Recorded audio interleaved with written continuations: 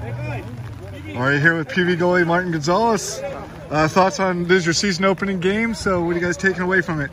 Well, honestly, just not a warm-up game, but as a starter, we should know, as a starting game, we should know what we need to fix already.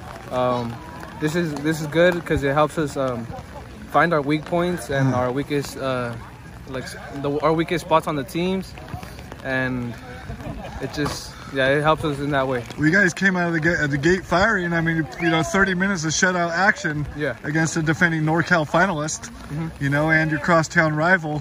What were emotions like out there? It was just all intense. It was just a bunch of intensity. Guys were filled with energy. They wanted to score. They wanted to be aggressive, but at the same time, we have to do our jobs and we have to maintain our keys. They end up getting 2 goals, and then you guys bounce back with 1. It's 2-1 at the half, and then they kind of figured things out in the second half. But you stopped a PK in there. Tell me about that PK save for you.